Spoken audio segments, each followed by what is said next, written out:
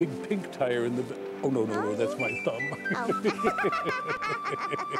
I thought it was a tire, too. Yeah, that's right. Oh, they're back. Well, did you have a good time? Oh, we sure did. When I grow up, I'd like to be a bus driver, too.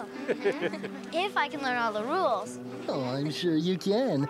Of course, there are some rules about this street you can be learning right now. There are? Uh-huh. And they're very, very important because they help keep you safe.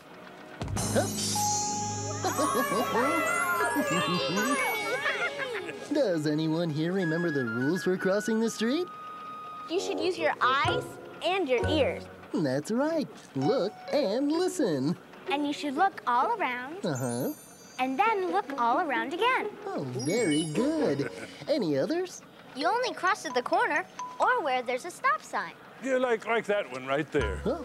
And when you cross the street, you have to hold a grown-up's hand. What a good idea. Oh, Barney, Uh-huh. there are a lot of rules. Oh, yes, there are. But they're easy and fun to practice. Look both ways when you cross the street. Here's the reason why. There might be a car or bus or a big truck zooming by. Look both ways when you cross the street.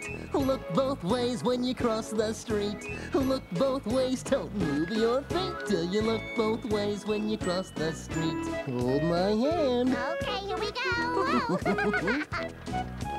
Look both ways when you cross the street, to the left and to the right.